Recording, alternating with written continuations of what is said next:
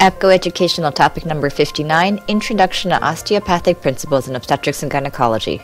Osteopathic medicine is a distinct form of medical practice in the United States. It offers the added benefit of hands-on diagnosis and treatment through a system of therapy known as osteopathic manipulative medicine.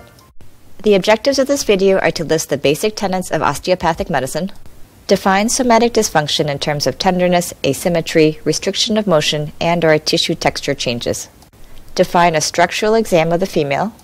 The father of osteopathic medicine is Andrew Taylor Still, 1828 to 1927.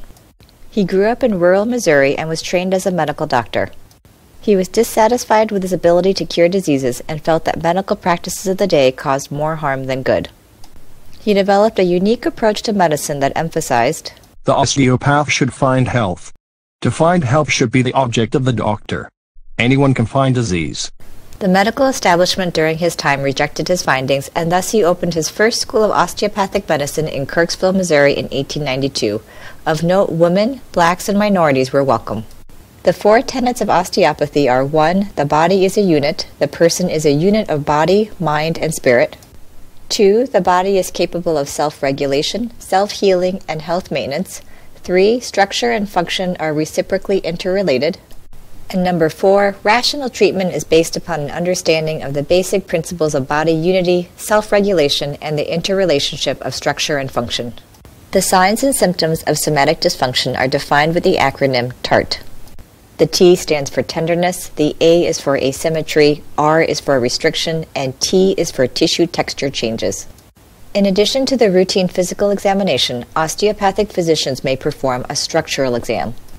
There are several distinct areas of focus on the structural examination. For example, areas of symmetry and asymmetry. Are there any abnormal spine curves? TART findings are noted.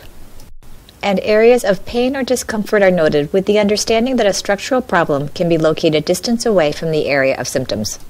The OB structural exam is unique, for the physician will look for underlying structural problems like leg length discrepancy that may decompensate during pregnancy, center of gravity shifts, and exaggerated lumbar lordosis, especially in the obese.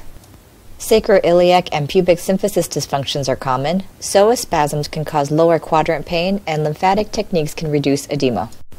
For the gynecology structural examination, first check pelvic landmarks for symmetry and tenderness.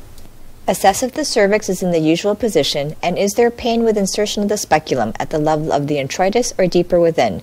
During bimanual examination, assesses the uterus midline. Is there any adnexal tension or laxity? Is there uterine tenderness? And is there tenderness in the muscles and fascia of the pelvic floor? This concludes Part 1 of the Introduction to Osteopathic Principles video.